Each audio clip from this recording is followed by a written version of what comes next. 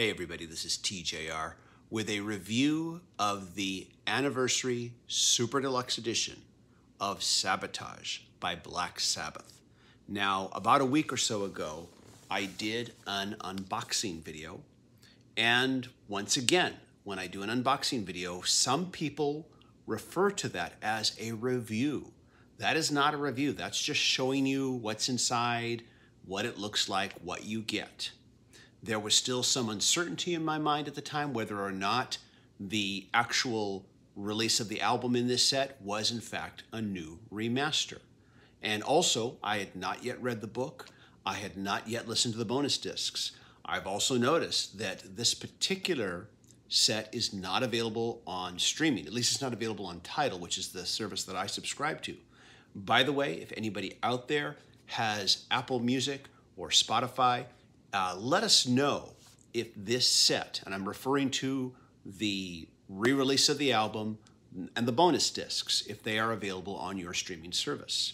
So this is my review. Now that I've had a chance to read the book, listen to the bonus CDs, and also listen to the album again in this set, and tell you what I think of it.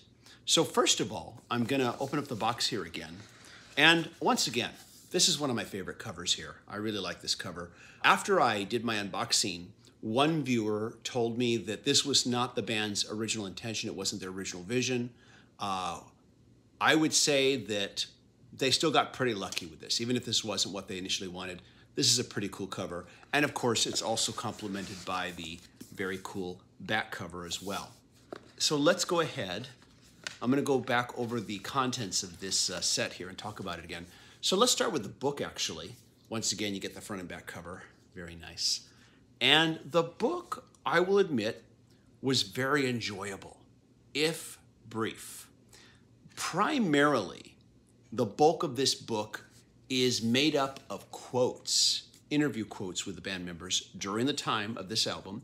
Also, it's made up of quotes from other music journalists of the time discussing the band and discussing the album.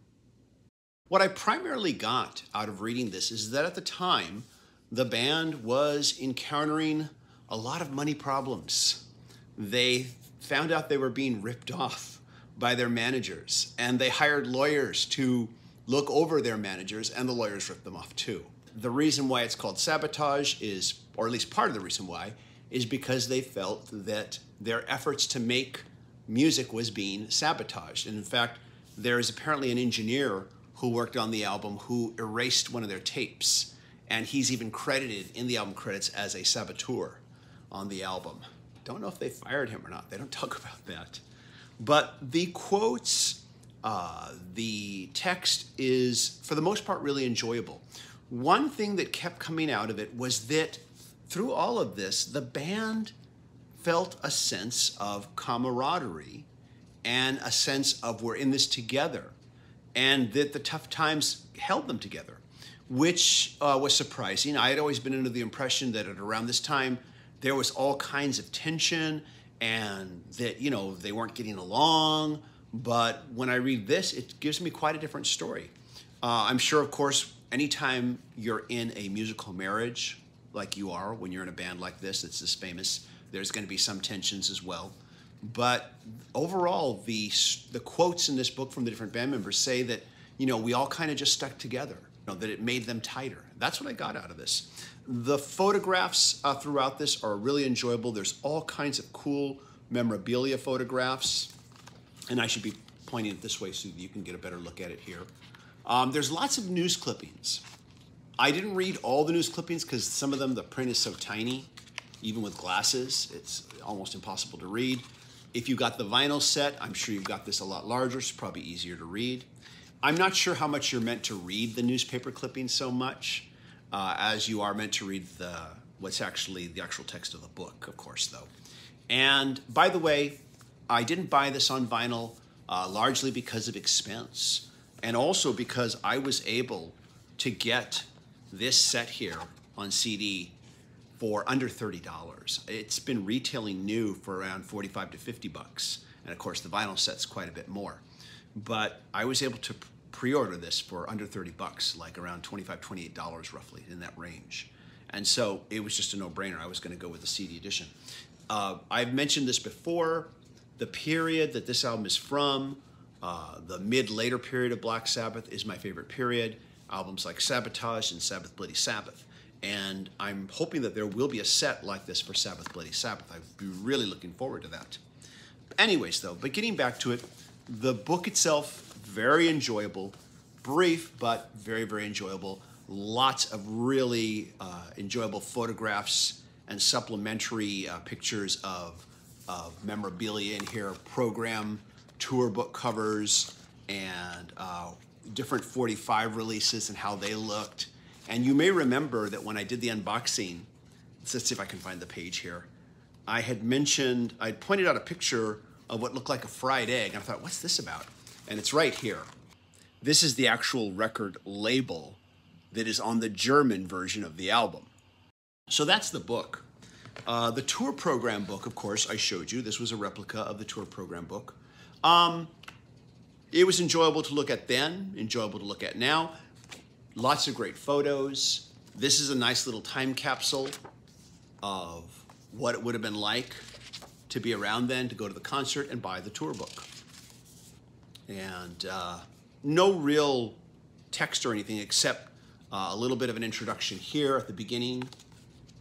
And then, of course, just all the photos, the band members' names, and what parts they play in the band, which we all probably know, because if you're a big fan of this band, you already know. At any rate, though. But yeah, that was a fun little, just nice little souvenir, you know, little extra. Well, real quick, before I talk about the disc, I did mention the poster that came with it when I did the unboxing, and I expressed that I didn't think this was all that great looking of a poster. It's basically the tour poster for the tour here. To be honest, I think we should have had a poster of the cover. I think that would have been a lot cooler. In fact, maybe two posters, the front and the back cover. I think that would have been cooler, but oh well. And like I said before, it's hardly a deal breaker for something like this. So now let's talk about the actual discs inside, the actual audio content. So I did find out after plugging this in, importing it to my Apple Music, and after doing some research, that this is in fact a brand new remaster of the album. So I did compare it to my last version. And I will show you some images here of the song opened up in Audacity in both the previous version and this version. Now you might especially notice here on Hole in the Sky that there's not a whole lot of headroom on this remaster in comparison to the previous one. I would say this is about as close as they can get without totally brickwalling it. And for some people, this might be absolute brickwalling. I listened to this, I still found this enjoyable. I still think that the remaster works. It hasn't been completely brickwalled to where there's no longer any dynamic range. I especially really liked it on the track entitled Superzar, which is the instrumental track that hopefully you're familiar with. I think it's one of the best tracks on the album. In fact, at some point I should do a video about Black Sabbath instrumental tracks. I think they're highly underrated. But I thought that one particularly sounded good on this remaster, especially with the vocal choir singing. I thought that sounded really excellent. But overall, this remaster works for me. I thought it was good. I don't think it's brick-walled, even though it does look pretty close to it when you actually look at the audio file here in Audacity. The one complaint that I will express again, that I expressed when I did the unboxing, is this very weird kind of envelope packaging they gave it here, this very loose packaging where the CDs just plop out. No matter what you do, they just plop right out of there. I'm glad they put them in these little envelopes here, sleeves, so to speak, for the CD itself. But couldn't they come up with something a little better for the packaging? Couldn't they at least put it in a nice, simple vinyl sleeve reproduction that's tighter, that holds this in better, that you could actually put in your CD shelf where you have your albums and be able to pull it out without it flying out on you? Yeah, I just don't know where their heads were at with this and who thought this was a good idea. This is my only real complaint, and I dislike this even more since I last mentioned it. Otherwise, though, it's a pretty good remaster, although I would say the difference is still very small. Compared to this, and compared to the previous remaster, which I have that's back from 2006. It's just a very small difference. It's noticeable, but still small in my opinion. It's kind of up to you what you think, honestly. Once again, on some tracks, it was more noticeable than others. For me particularly, that was with Super Czar. That's where I really felt the remaster did a great job of improving the track. Okay, so let's move on to the other discs. Now, we also have the single here, which on the vinyl edition, of course, was an actual 45-inch single.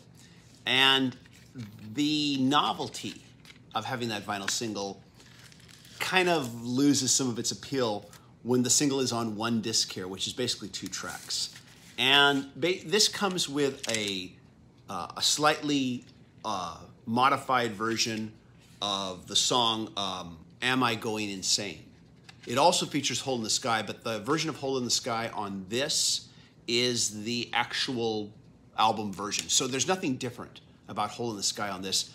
There is some difference between this version of Am I Going Insane and the version that's on the album. So I only imported that particular track into my Apple Music because the other one is just the same thing that I already have. I'm just importing it over twice. So, you know, but like I said, I think that maybe the thing they should have done, because this is a CD set and not a vinyl set, is they should have just included the 45-inch version of this track on this disc as like a bonus track, just to make this a little bit different. That might have been a better way to go than to toss in this, you know, as well. It makes sense when you include it as a 45-inch vinyl single with the single packaging, the Japanese single packaging that it's set up with. If you ever look at that, you'll see what I mean. But it doesn't make sense as much with this, just putting a CD in there with this. I mean, it's better than not including it, but I think they should have just made it a bonus track for this. Anyways, though, these are minor complaints. So now we have the last 2 discs here, which are the live concert discs. Now, first of all, I will say, disappointed that there weren't any demos or work in progress tracks. I always appreciate those, but there's none of that here with this particular set. What we do have are some live recordings, and I had one viewer after I did my unboxing who really spoke negatively about this and said they were just some crummy MP3s, they sound terrible. And I'll be honest, I don't often always expect the sun and the moon and the stars when it comes to these anniversary sets and they give us like a live recording. I remember the Jimi Hendrix set for Electric Ladyland. The live recording disc that you get with that one is, shall I say, the quality's pretty crummy. But it is Jimi Hendrix. And if someone said to me, hey, you know, I got this bootleg concert of Jimi Hendrix, do you want to hear it? Of course I want to hear it.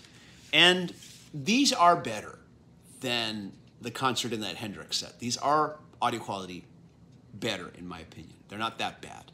And I still was very appreciative to get to hear that Hendrix concert. And I'm appreciative to get to hear these Black Sabbath live tracks too. There's a lot to enjoy in these, although there are a few things that I will be critical about. And actually, there's one thing I will be critical about in these live tracks. By and large, the band plays really well in these recordings. The only aspect of these live recordings that I would criticize have to do with Ozzy's vocals, not on all the tracks, but on some of them. On some of the tracks, his vocals are spot on, and he is fantastic. But on some of the vocals, he is rough, and not in a good way, unfortunately. However, though, in spite of that, there is still a lot to be enjoyed with these. And for me, the most enjoyable part of listening to these was hearing Tony Iommi play guitar live. And, you know, Tony Iommi, I don't know if he gets always the credit he deserves for his creative abilities. And also, he has had to overcome a handicap in his lifetime, insofar as being a guitarist. That he can play as well as he does with this handicap, to me, is amazing. I'm not sure that I could keep playing guitar if the same thing that had happened to him had happened to me. I guess I'd really try, you know, but I mean, he had quite an obstacle to overcome. And I understand when he first lost the tips of those fingers, he actually had to kind of jury-rig his own solution with thimbles that he attached to the ends of his fingers. Since then, I'm sure he's had something much more professionally created for him. But to be able to play, especially if you can't feel the touch of what you're doing, I can't imagine what that's like, and still play expressively. And he plays on some of these tracks. His playing is amazing on some of these. And he steps above and beyond what he did in the studio and really shows that he can really play really well and just really deliver the goods. And so I really enjoyed hearing his guitar playing. To me, that was a real revelation. I'd always known he was a good guitar player, but this was a real revelation because I heard him live and I heard him stepping beyond what he may have originally done in the studio. And so kudos to him, and also kudos for the band as well, everybody, including Ozzy. I think Ozzy's a really good rock vocalist. Just on some of his tracks, his vocals were a bit rough. And, oh well, I guess that's what they had to work with for this. Everybody has their off days live. Sometimes one member doesn't play as well as another. Sometimes the lead singer doesn't sing as good on this song as they do on another song. It happens, you know. Rock and roll is not perfect. Nothing is ever perfect, but, you know, you always want to strive to always do your very best when you perform. At any rate, though, these were a surprise. I was not holding too high of an expectation for them, and I ended up enjoying them quite a bit. And I also imported them into my Apple Music so that I could enjoy them anywhere I go. So those are the live tracks. And that pretty much sums up my review of this box set. There is one other thing that I would say, though. I would say that if I could be the person who made the decisions on how this set was put together, I would have done it the following way. This set was, of course, released as this CD set, and it was also released as a vinyl version, where it was all vinyl. To be honest, I don't think these live tracks need to be on vinyl. I really don't. I think CD's fine. And I think they should have released a set similar to what was done with the Crosby, Stills, Nash & Young set of Deja Vu, where you've got the new remaster on CD, you've got the new remaster of the album on vinyl, include the vinyl 7-inch single, put these live tracks on CD, and of course, include the rest at the larger size that it was delivered in with the vinyl set. And I'm talking about, of course, the hardcover book, and I'm talking about the tour program book. And then, of course, the only other thing would have been to maybe give us just a better poster than this poster. At any rate, though, that's how I think this set should have been done. Of course, I know some people are going to disagree with me because they're going to say, like they did with the CSNY set, I don't need a vinyl record of the album. I don't own a turntable. And the vinyl record's just going to bring up the cost of the CD set, which, of course, is going to be cheaper than the vinyl set.